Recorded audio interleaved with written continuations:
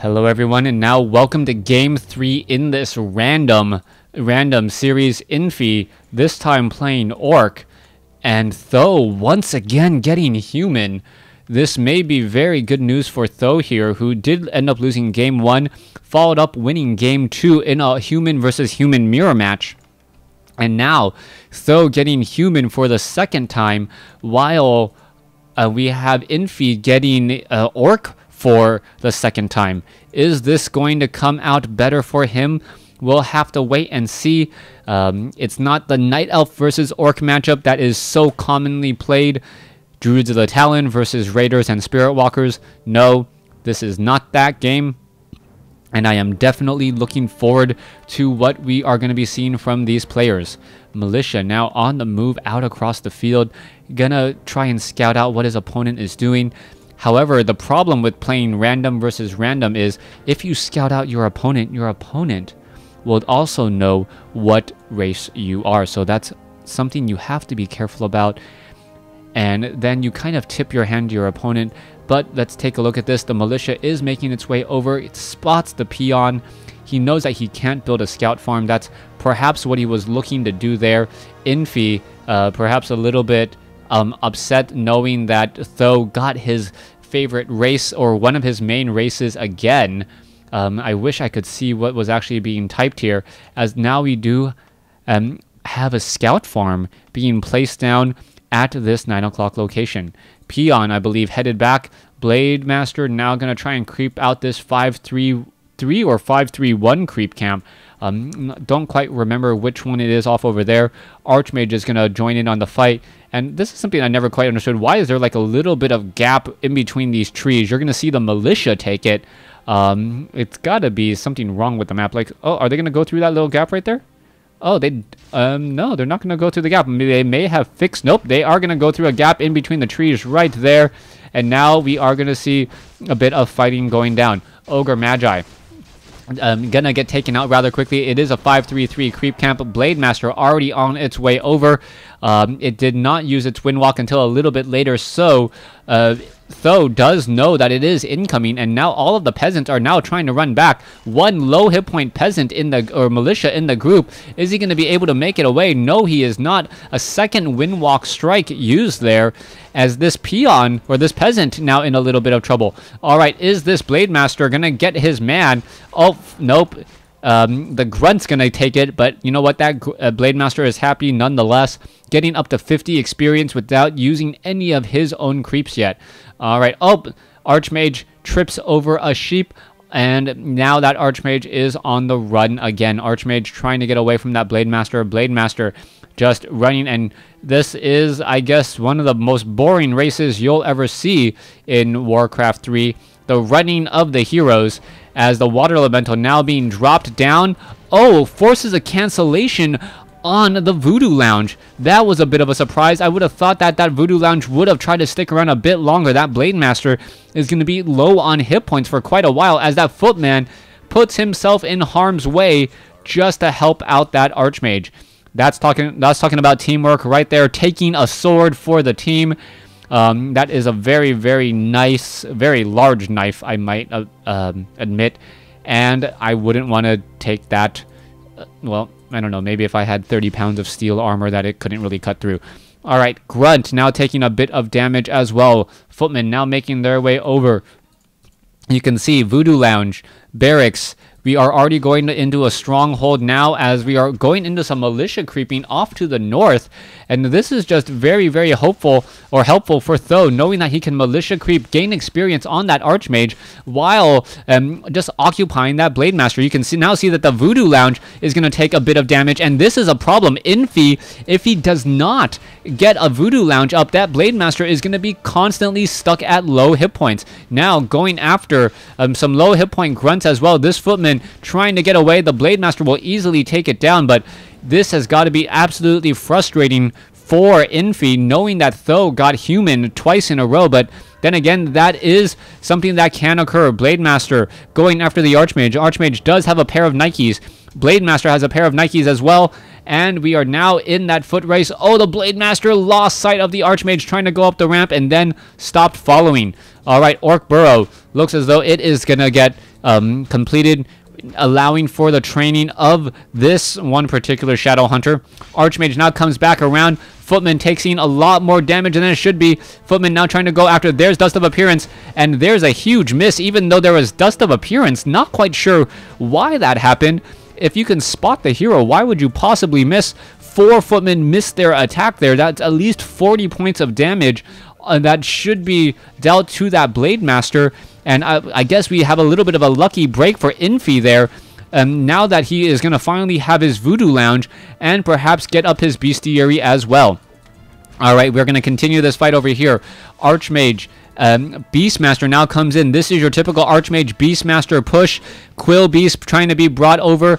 We should be seeing a Spirit Lodge come in here in just a moment. A Grunt now low on hit points, speed running into the Shadow Hunter has made its way out. Are we going to see that Shadow Hunter try to hex? No, we are not. And now this Blade Master finally gets taken down. And that was all because of the timing on Infi. Infi was forced to cancel his Voodoo Lounge a number of times, and by constantly canceling that Voodoo Lounge and not having Healing Salve, as most Orc players do at that situation, he is in a bit of a bind. Alright, is the Peon going to be able to get that final hit off on that Footman? The Footman does get taken down, I believe, by the what was that? I don't even know what that weapon is called. A chakram? It's like a long throwing blade. Okay, anyways, this Archmage now making its way back over. You can see that the Shadow Hunter is trying to get away. The Beastmaster unable to really catch up. Shadow Hunter, pretty good, decent speed there. Blade Master quickly resurrected since it was taken down at level 1. Archmage is still hiding off in the back over here. Perhaps we need to see an arcane vault for human in order to heal back up. All right, Blade Master going after the Archmage. Archmage now in a little bit of a run stance there, able to hide off over here, burn the Scroll of Town Portal. Beastmaster now heading back home.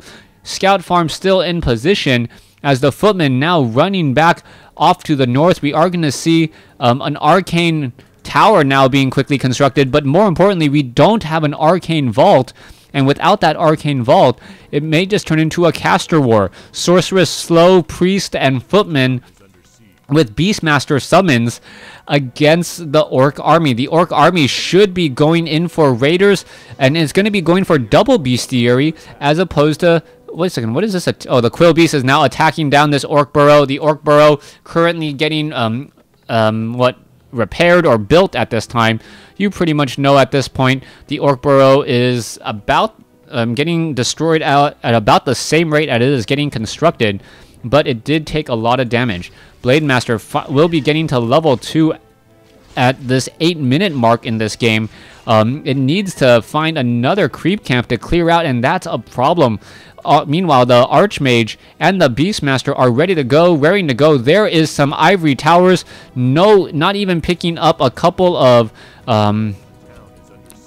Clarity Potions in order to have more mana. That is a surprise. Meanwhile, the Blade Master could get caught here. Oh, Archmage could try to get a fireball off onto the Blade Master in order to disrupt the healing. No, Wind Rider's now in the air to try and clear out this. Though, smartly already has a guard tower up and may want to get that masonry upgrade, but he is currently low on lumber. He needs the lumber for this tower rush. Are we going to see a Sorceress get taken down? It looks as though, yes, it will, as the Blade Master gets to level 2 just in time.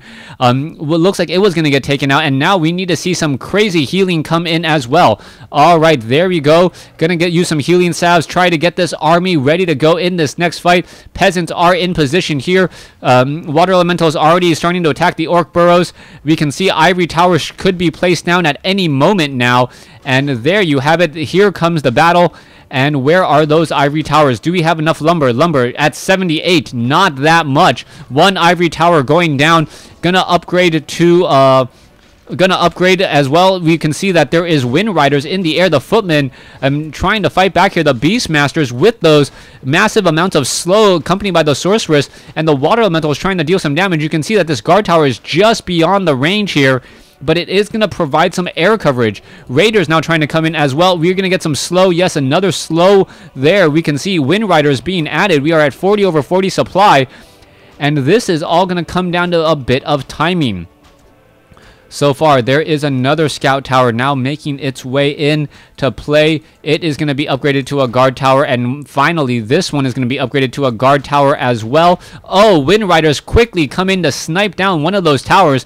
Beautifully done, as it was over the tower line, not refunding any of that lumber, or not refunding any of that lumber because it wasn't canceled in time. Sorceress quickly gets taken down. The guard towers are here. Water Elemental is in position. Footmen trying to chase. The Wind Riders need to take down those guard towers, and also need to be very cautious about these Water Elementals and Quill Beasts. The Sorceress continuing this push here. All the Wind Riders are in the backfield. No disenchants at all, as the Wind Riders are currently supply blocking themselves until after an Orc Burrow is done. Oh, Blade Master.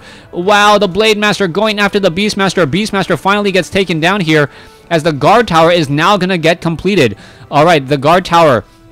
One guard tower up. This is going to be a permanent presence and a thorn in the side of Infi. Infi can pray all he wants, but he's not going to be able to remove it unless he commits a lot to attacking. So far, the guard tower is just focusing down the barracks here. Meanwhile, the fight is going down over here as well. Footmen need to back away. Now that there is guard towers to try and fight next to, I believe that is going to be the majority of the fighting. All right, the guard tower is going after the Blade Master. Blade Master taking a bit more damage than he expected. Now this barracks taking more damage, as well as the Water Elemental is in position to give more experience to the Blade Master.